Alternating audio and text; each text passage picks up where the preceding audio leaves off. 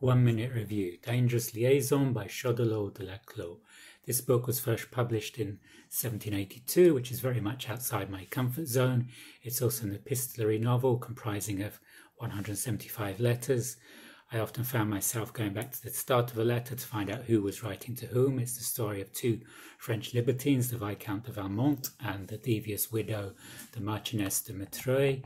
This pair is filled with ennui for the games they play, the card games, the trips to the opera and the trips to the theatre, and they choose to play a more dangerous game with the people around them.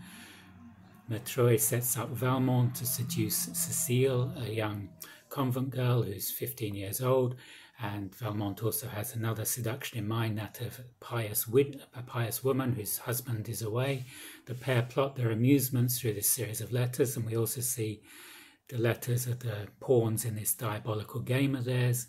The plot is clever, but I found that 400 pages, this was overlong, and the last 10% seemed very rushed because so much happened at the end. I would rate this 3 out of 5.